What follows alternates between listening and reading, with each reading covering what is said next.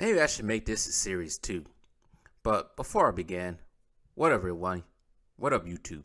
Franchise 2 Sports. I'm here with another video. This time, I want to get on Draymond Green one more time. I know some people actually have watched that video. What if Draymond strike Stephen Curry? Your comments in that section are funny. Because it is true. If Draymond did hit Steph the way he hit Jordan Poole, he running like a child who's about to get whipped by his daddy. Anyways, you know what? Previous video I was talked about Westbrook. You know what Westbrook reminds me of before I go in there? I just thought about this on the fly. You ever seen the episode of The Simpsons when Bart, I think he struck out in a big game, baseball game, and everyone started booing him, started treating him wrong, bullying him? That's what they're doing with Westbrook on Undisputed. And they trying to infect the fans with this, because some of the fans are starting to do this to Westbrook too. That's what this reminds me of Westbrook. But anyways, going on with Draymond. Tell me why is Draymond shucking it up with LeBron? Like you see Andre Iguodala's reaction, and it's priceless and it explains it all. You know what?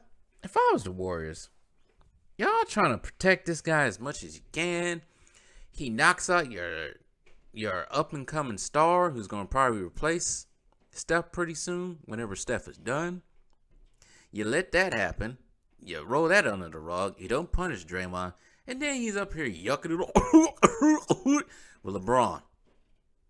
Now I already got on LeBron about his mentality about this in the last video. Go check it out.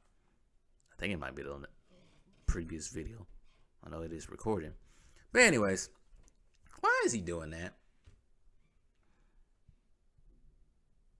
You know what?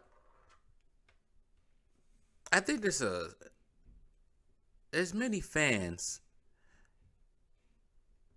outside of YouTube that come on my channel that have said that their patience is running low with Draymond. It really is, from what I'm hearing. And I can just go on different people's YouTube page and watch the videos and read the comments, whatever it has something to do with Draymond Green, and you can tell that they just tired of him. I don't get the yucking it up with LeBron. I know he's part of that whole clutch sports thing, but this is not AAU. See, this is what LeBron made the league. He made the league like an AAU. Everybody's friends and all this types, one team up and all this types of stuff. That's why there's no rivalries no more in the NBA. NFL, it might be some. But just in sports in general, it's really no, hateful rivalries anymore. Because everybody's old. Yucking it up, my God. You know? I miss the days when you actually, like the Ravens and the Steelers rivalry. That was entertaining back in the day. Way back in the day. You don't got that in the NBA. Because like I said, everybody's yucking it up half the time. I like to see a little bit of pushing and shoving. Kind of saw it last night with the Boston and Philadelphia Sixers and Celtics with Embiid and Jaylen Brown, but you don't see that too much now.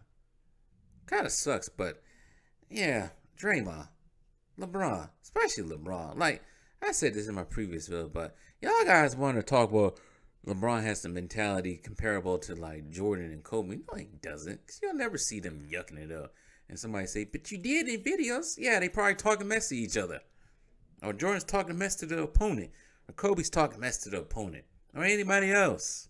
Nobody's sitting there yucking it up during the game when you get blown up by 20, 25 points.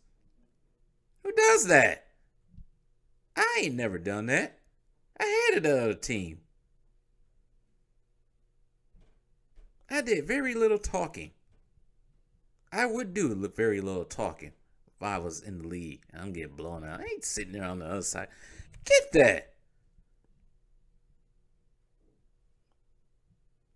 Maybe talk some crap to him. I ain't gonna sit there yucking it up. And Andre Iguodala's reaction explains it Aw. But anyways, I'm done. Tell me what you guys think.